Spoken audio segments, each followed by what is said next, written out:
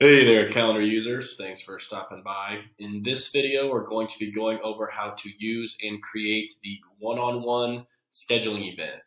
The one-on-one scheduling event is our most common scheduling event. It is just you sending somebody your link and then finding a time to meet with you. While the link looks at all of your connected calendars for your availability, you'll set all sorts of rules and all that good stuff that we will go over now. Here's our workspace. You can see here's a one-on-one. Here's a one-on-one. We have several one-on-one scheduling events here. So let's go through creating one and getting one set up. So you'll go to create scheduling events. You'll select the one-on-one. This is what we're going over now. Again, it's going to be an invitee. You can just schedule a meeting with one host, which would most likely be yourself. So you can just send somebody your link and they can look at it and find times you are free.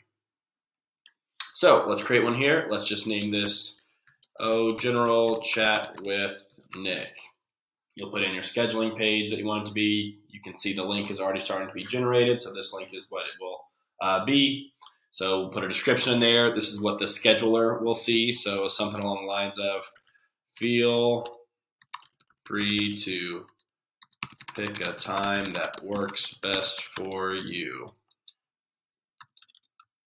Looking forward to chatting. Something along those lines. Get you a good color in there. We'll continue. This is what you're going to put in your working hours or your availability. Basically within this time frame is going to be when these people can schedule with you. Now it's going to be looking at your connected calendars for your availability as well, right? So just because these times might be open, it's going to be looking at your connected calendars to see when you're busy and free so that you're not double booked. So let's say I didn't want to take these chats on Friday ever.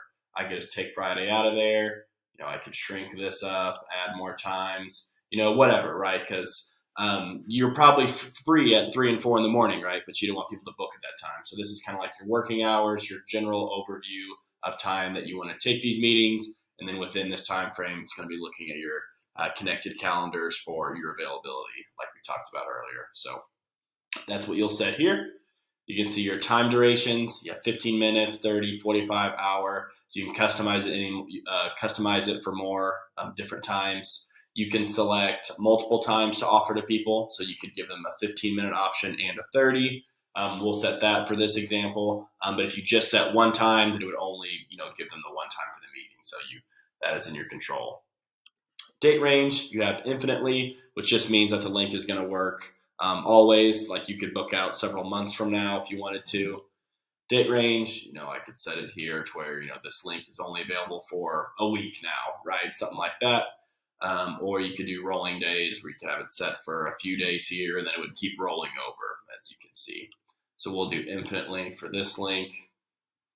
You'll start customizing your availability. Start setting some rules for it, like your buffer time, your time in between meetings, so they're not just back to back to back to back. Your start time increment, I usually have mine set for 30. That way when somebody books a meeting with me, it's going to be at 1, 1:30, 2, 2:30. I don't get meetings scheduled at like 1:15 to 1:45 or 1:45 to 2:15, right? If you have it set for 15 minutes, then that would be an option. So totally personal preference, just kind of like when you want the time that you want your meetings to start.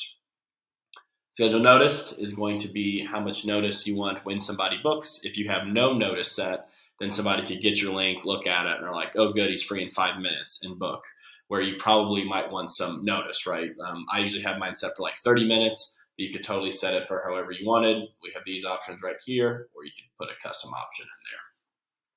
You can set the maximum number of these events that you want to take in a day. So the number of meetings you want booked in a day, and you can limit the amount of guests that they can invite as well. This last part here is kind of a unique use case. Most people do not disable their conflict checking, but you do have that option. This would turn off the system from looking at your connected calendars, right? So most of the time you want your connected calendars to be looked at so that you don't get double booked. This would allow you to be double booked if you were in that use case. This would turn off that conflict checking. So we're not going to click that for this one because we do want to make sure that we are not double booked. So we'll continue on. You're going to select your host. If you're an admin in the workspace, you can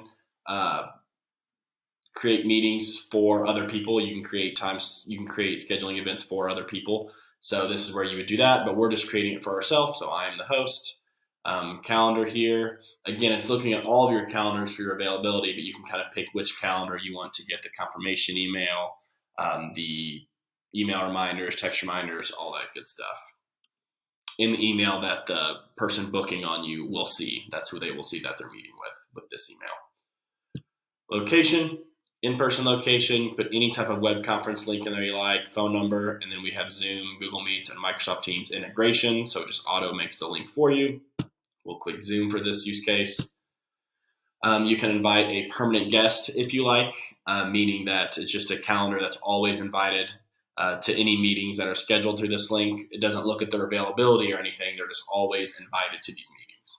And then you can also put in emails in here to block people. So the last thing we're going to do is set our email reminders, our text reminders, add custom questions. Those custom questions are the questions that are on the form, like the last form that people fill out when they book. Naming email is there by default, but we could ask something like, company name, and then you can decide whether you want it required or not, how they answer the question. So we'll do company name here, required, and then we'll also ask for their, let's just say we want their phone number, but we won't make that required. So we'll leave that not filled in, and then answer type, phone number. So we'll put that in. So that way it, kind of gives them the correct format to put their number in.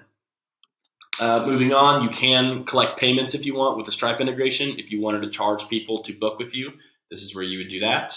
Confirmation page or link direct, you can redirect people so that when they book, it'll automatically take them to a different page. However you wanted to organize that, but you do have that option to have a redirect there. Boom, boom, and you can see where it's on the confirmation, so after they book. You can also make a scheduling event private. This kind of just gives you some more control over who's booking with you. That way the link doesn't automatically just show up on your scheduling page. You can make it private, which means you would have to send that link to that person. It's not just going to be sitting there on your scheduling page. So there we go. We kind of went through everything. Let's create it and look at what we've created. So scroll up here. Here's the link that we just created, the one-on-one, one location, that Zoom. These are the times that we're offering. So let's click on it and see what it looks like if someone's going to book with us. Here's all the stuff we put in. Remember, we picked that we wanted it to be part of this customer success meetings page. Here's the title of it. Here's that text we put in there, the instructions, description. It's at the Zoom meeting. They can pick 15 or 30. Now they're just going to start looking for open times here. So let's say they wanted to book Monday the 4th. Here we have it. Here's some days they can book, 30-minute increments, and they're good. I had it set for 15 minutes, which is the default, which is why that 9:15 time is available. If I selected the time start increment for 30 minutes, then only this 9 to 9:30, 9:30 to 10 would show, but we did allow for the 15, so that's why those are in there as well. We'll click that, confirm, and then here are those custom questions, right? Name and email are there by default. Remember, we asked that company name, made that one required. You can see that by the asterisk. And then we also asked for their phone number. And we did not make that one required. So they would fill all this out and then book the meeting. It would go on everyone's calendar. Everybody would get a confirmation meeting. And then the email and text reminders that we would have set would start going out as well. So there you have it. That is how you can create and use the one-on-one scheduling event. Thanks, guys. Bye.